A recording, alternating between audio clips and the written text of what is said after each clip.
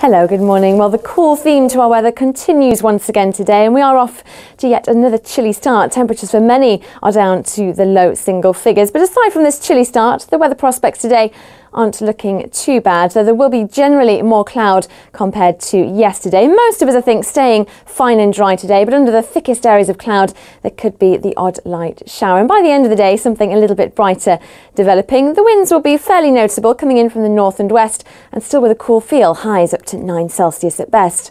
Overnight tonight, it's mainly dry with lengthy clear spells, so temperatures falling away again.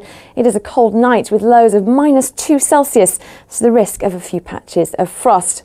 For tomorrow, aside from the risk of a few isolated showers, most places staying dry with plenty of bright weather and not feeling quite as cold, highs up to 13 Celsius.